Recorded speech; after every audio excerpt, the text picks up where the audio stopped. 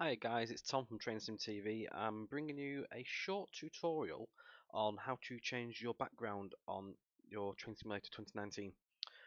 You will have seen this on the last stream I did, but it was a brief overlook at this, but I'm going to give you a demonstration on how you need to set this up.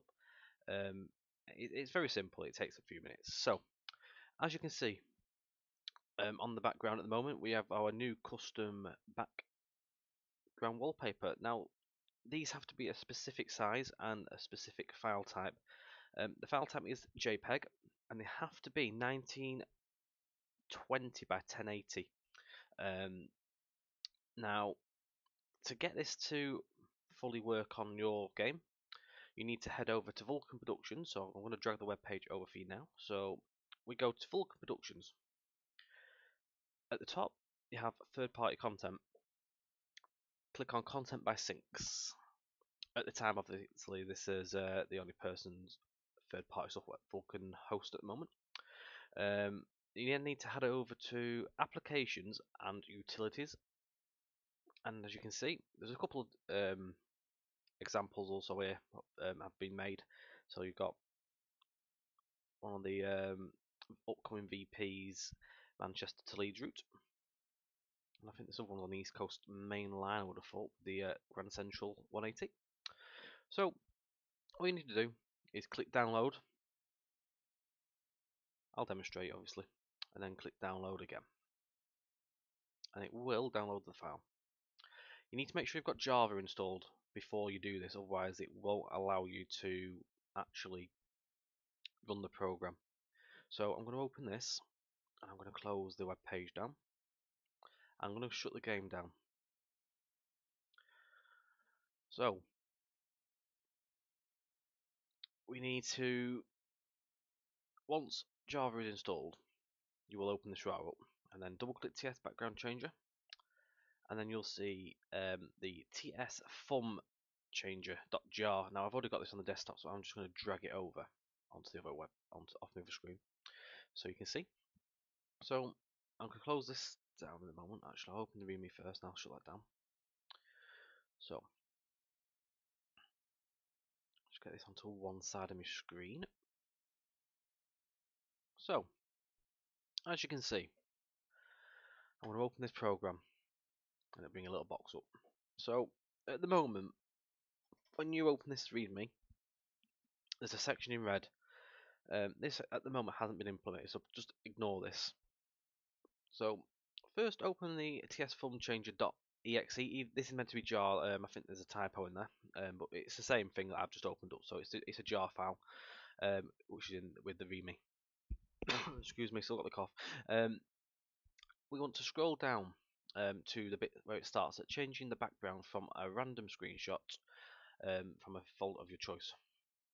So the first thing you do, wherever you want to have a folder, make a new folder and name it whatever you want for the path. So I name mine TS backgrounds.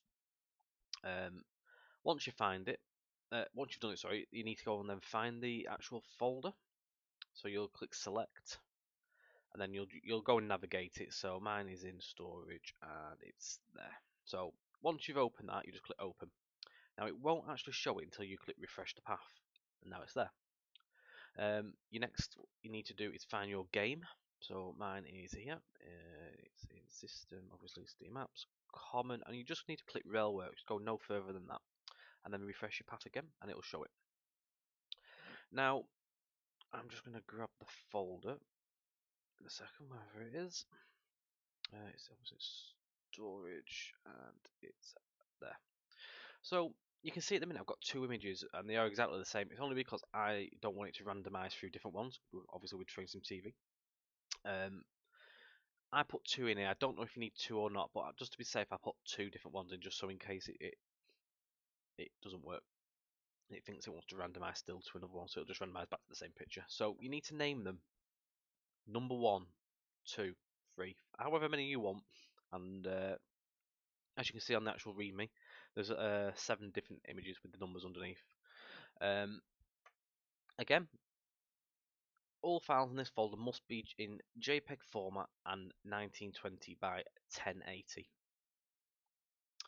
if they're any bigger, they will, I would have thought, come up, but they're not going to be scaled correct. They're going to be too big or too small, whatever size. So you need to obviously make sure. There is an actual sizer of a link to take to the sizing program, so you can resize your images, and that's underneath. So once you've got however many images you want, numbered correctly in the right format, in the right size, add them into this, and then your path will find them, and your game will find them. So all you do is once they're in, everything's done, click the menu background to change, and it will say the background successfully changed. You now may launch Train Sim, and that is all you have to do. So obviously you've seen mine work, so I'm not going to load the game up once again because it's not going to do anything different. But once you get that message, once you've loaded the game, it should work if you've followed this README in the right order. As I say, currently the red section has not been implemented, so skip this bit for now.